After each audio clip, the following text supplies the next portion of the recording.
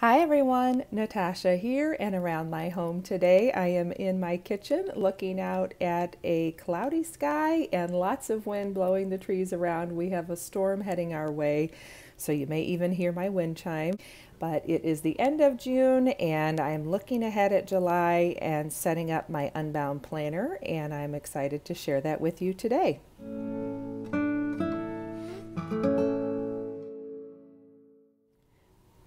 So first off, I'll share with you some of the supplies I used. Of course, I used my Louise Hay Colors and Numbers book, and I'll link below the video I have where I explain more about that system. But if you've been following me for a while, then you know this is one of my go-to resources when I'm setting up my planner and calendar. I also used just 1 or 2 stickers from the Happy Planner sticker book Farmhouse. And I also picked up a few new washi tapes for this month. These are all on Amazon, so I'll link these below. This one is just the months, and I liked that these were a little bit bigger, bolder font than what the Unbound Planner comes with. So just something to kind of change it up, make it a little easier to read. I also grabbed one that has the days of the week, and that's working nicely for my weekly layouts where I want to be able to read the days of the week a little bit more clearly. And finally, I got one that has the numbers 1 through 31, so you can just peel them off. They're actually perforated in between, and again, using that just to make the numbers a little more easily read in my weekly spread. And for pens, I have actually added a couple of new things which I'm excited about, so I'll start from left to right. Of course, I have my Friction pen. That's still one of my go-to pens that I love using in my Unbound Planner. I just like the flexibility of being able to erase and start over, and I tend to make mistakes a lot, so that works out well. So this is the 07 size, and this is what I have been using for a long time. Recently, I discovered the Friction multicolor pens, and I've been wanting to do a little bit more color coding in my planner. So this is the one I grabbed first, and this has 3 colors. It has black, blue, and red.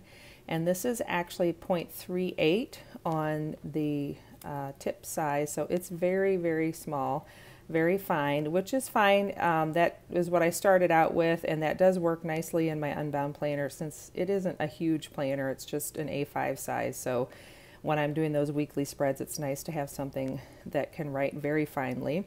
Then I discovered this one, which also had green. So this is a 4-color Friction clicker pen. So we have black, blue, green, which I like using the green for all of my Jordan Essentials plans since that's kind of their signature color from their logo, and then red.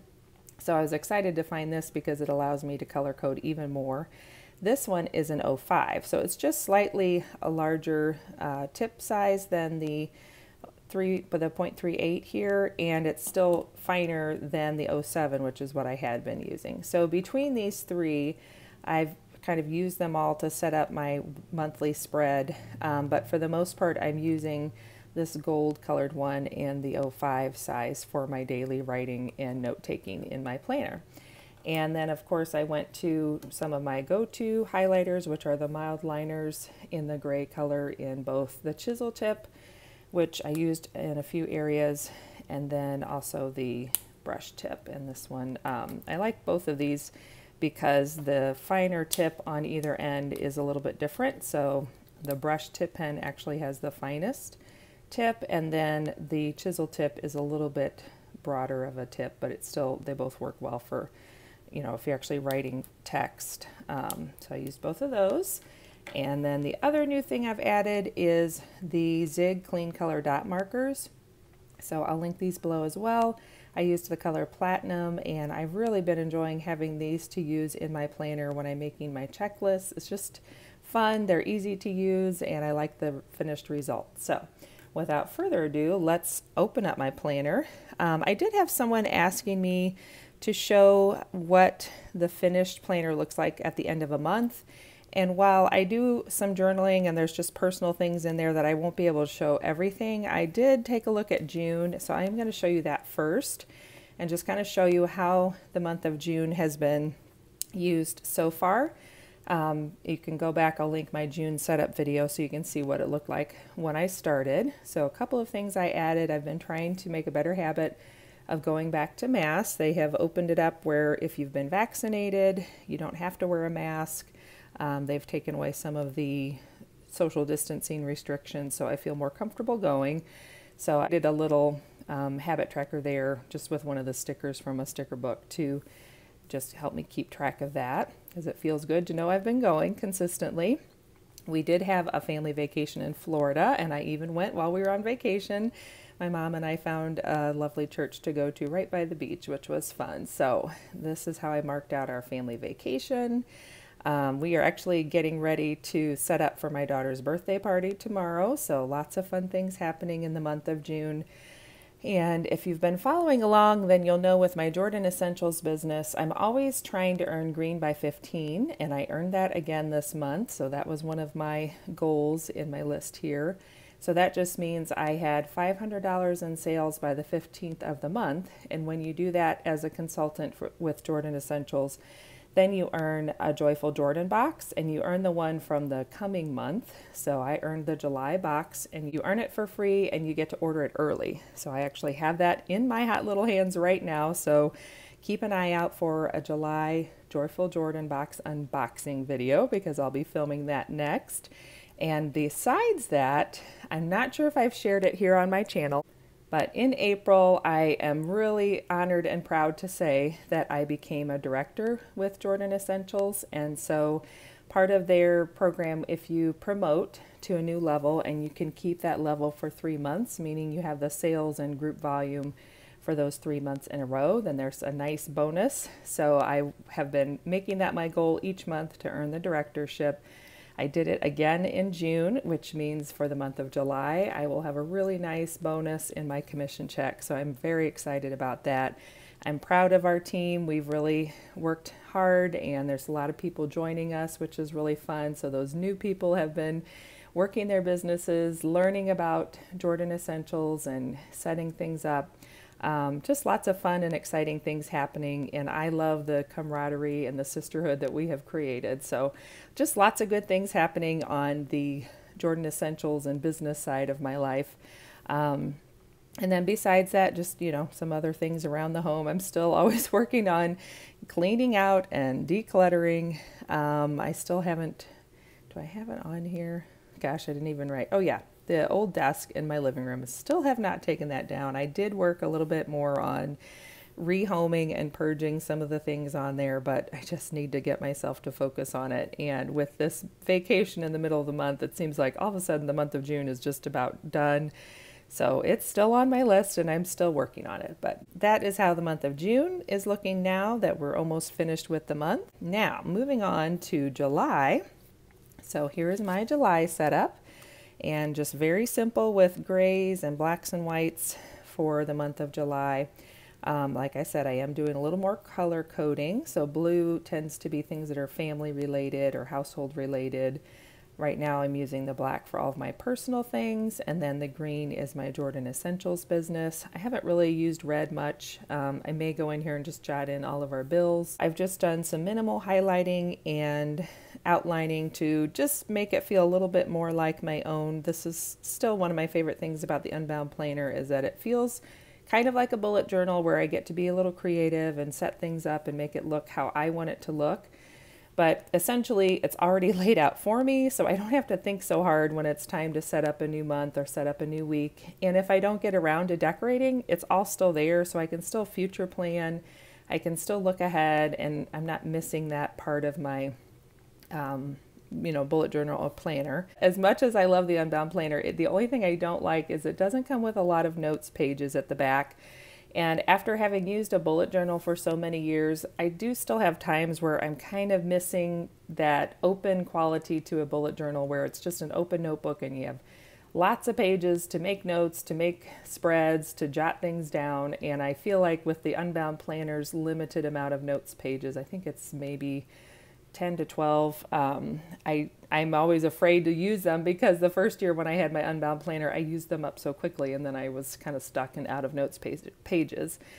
So anyway, this month I had the epiphany that in my little stash of planner supplies upstairs, I have quite a few of these dot grid notebooks from Boho Berry when I was getting the Boho Berry box.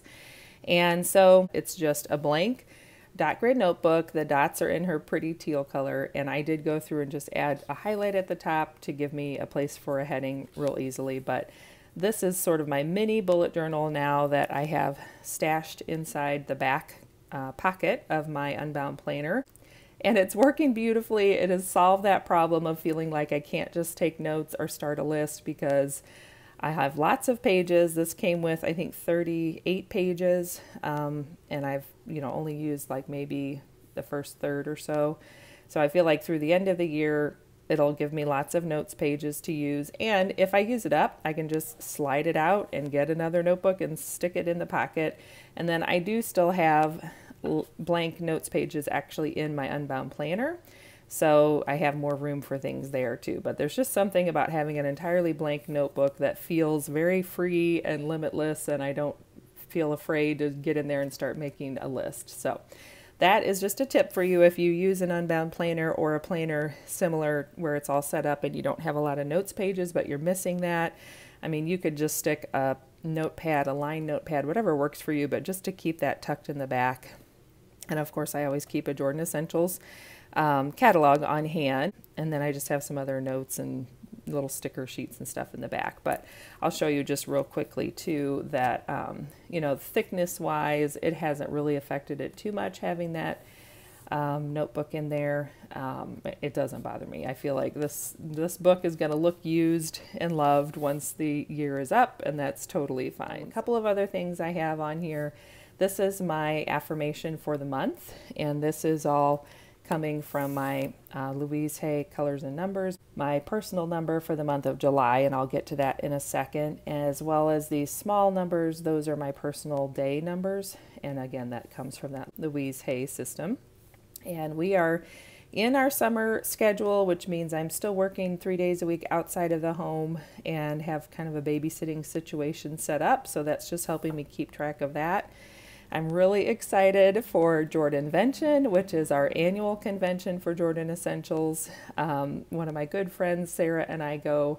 This will be our second year getting to go together offsite. Last year it was virtual.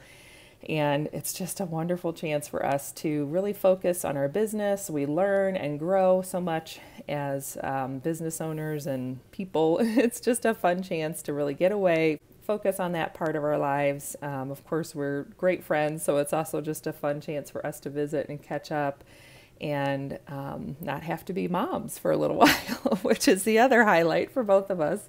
There's no one needing anything, no dishes to be done, no laundry to be done. It's just a chance to get away. So we're really excited about that. I will go through and add my top 3 priorities, which is probably still going to include cleaning out that darn office in the living room, and then several of my other, goals and tasks for the month. And then I always jot down any birthdays we have in the month or gifts, gift occasions like Father's Day, Mother's Day, but in July it'll just be, I think we only have 1 or 2 family birthdays. Okay, so that's my monthly setup. Oh, and the final thing that I added to were my Fly Lady zone cleaning notes on the side. So that just reminds me which area of the home we're focusing on zone cleaning. And if you've never done the Fly Lady system, I have a little playlist with some of my Fly Lady videos. So I'll link that down below. All right, now turning the page. So the second part of the monthly setup in the Unbound Planner is this page where you have basically just a blank page, half lined and half dot grid, and this side which has a place for journaling. It has some prompts. This says ideas this month, so it's ideas to be creative and learn, give and help others, be connected, be healthy, take care of myself, have fun and relax. And I did fill out those last month. I didn't really make it like a checklist. It was just ideas. It really was just me sort of brainstorming some things I might want to do in each area of my life for the month of June. The monthly reflection, I usually do pretty good at filling out the first couple of things that I feel like you're sort of looking ahead and thinking about. I'm not so good at going back and wrapping up the month and remembering to fill out, you know, the end part, or to me what feels like the end part where you're recapping and looking back. So I do want to do that yet for June. And then there is a mid-year review that comes in the Unbound Planner, and I am looking forward to filling that out as well. I haven't started that yet, but that's been on my radar ever since we got back from vacation, that I want to sit down one morning and just think about each of these questions and have some time to journal and answer those. All right, then the second page here, the notes page, is what I use for the information from this Louise Hay Colors and Numbers book. So for me, the month of July is a personal month, 11-2. So you have to go through and calculate your personal number based on your birth date. And the book tells you how to do that. I also have a video where I kind of explain it and walk you through it, so I can link that below too. So for the month of July, the color scheme is black, white, and pearl gray. Silver is the precious metal. And the keyword is intuition, and this just explains a little bit more about that. And the affirmation, I listen to the inner voice of wisdom. So that's what I repeated over here. I couldn't find a sticker to fit this area that I liked, and I thought, well, I'll just use that little flag sticker, and that's from the Farmhouse book, and I just hand wrote it in there. So that works too. And of course, these little leaf stickers are from the Farmhouse book too. Okay. Then the next page is the beginning of your weekly layout. So this is the first week of July, which actually includes, I think 4 days of June. No, 3 days of June, 4 days of July. So I do go through and fill out the priorities, the goals, the tasks, and down at the bottom there's a place for daily habits. And I still like using this top half either for notes, or sometimes I use it for journaling. And the bottom half, that's a dot grid, I will set up my quadrant spread that's from getting things done. So I have a place for errands, contacts I need to make. So that could be phone calls, emails, even just remembering to ask my husband about something when he gets home from work and we both have time to have a conversation. The business is my Jordan Essentials business tasks for the week. And then I usually put my zone cleaning, and again, these are things, sometimes I'll go back to my Fly Lady zone cleaning spread, which is right, oh, I was actually on the right page, that's here. So sometimes I'll go back and look through here to get ideas or remember what I need to do. Other times I just know I have certain things that have been on my list for a while, or I keep seeing them and I haven't done them, things like replacing light bulbs, and I'll make sure I put that on there. And then the second part of your weekly spread in the Unbound Planner is this page where you have the vertical week and a place for priority items or things you don't want to forget. Your meals for the week, which I love having that there. I usually just plan our dinners, and I don't care if I mix it up, but it just gives me a place to think about 7 meals for the next week and what are we going to do. A place for gratitude. So when I'm doing my journaling in my daughter's 5-year journal each morning, then I'll also open this up and do my little bit of gratitude journaling for the previous day. And the top 3 priorities at the top, like I said, I'm working on using that. I fill it out every day, but I just don't always remember to look at it. I do have those same items listed usually in my to-do list, and that, you know, sometimes that works and I remember that that's a priority, and sometimes I just avoid it and do all the other things instead.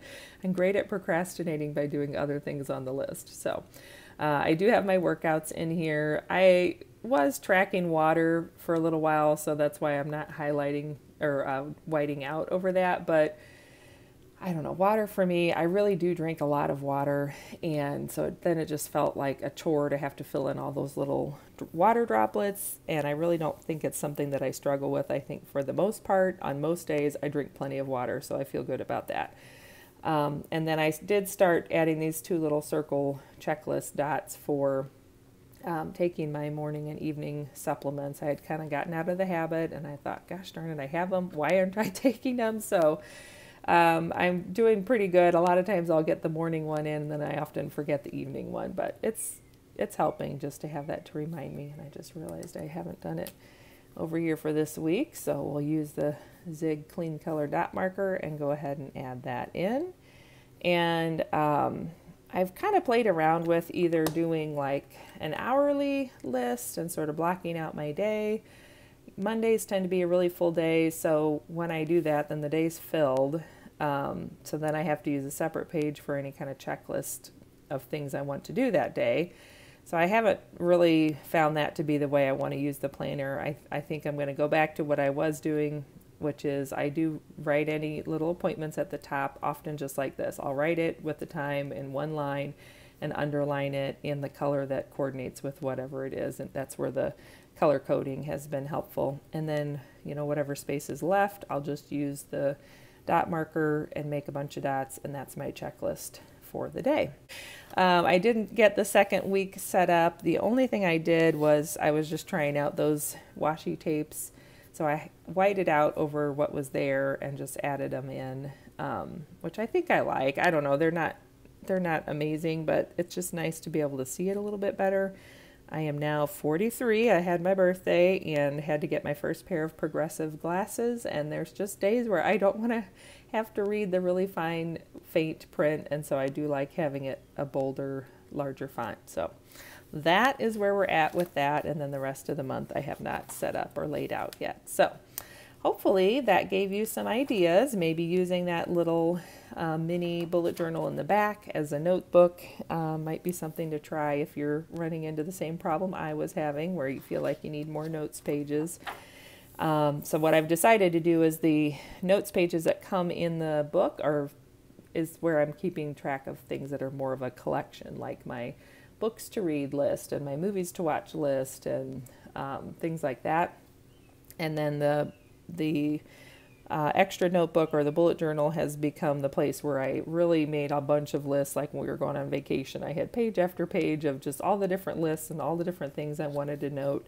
And that was nice, just to feel like I could take as many pages as I wanted and I didn't have to worry. So that is my setup in my Unbound Planner for the month of July 2021.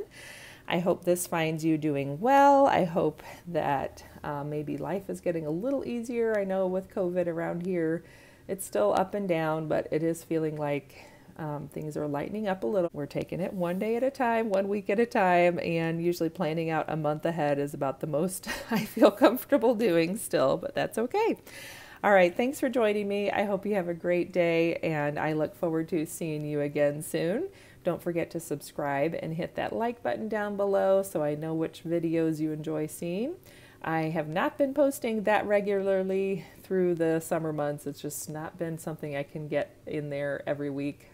So I'm going to keep trying to bring you at least one video a week, and hopefully in the fall, once school starts and we're sort of back to more routine where I have some time available, then I can get back to some better posting schedules. But in the meantime, I appreciate your patience. So thanks again. Have a good one, and I will see you next time. Bye-bye.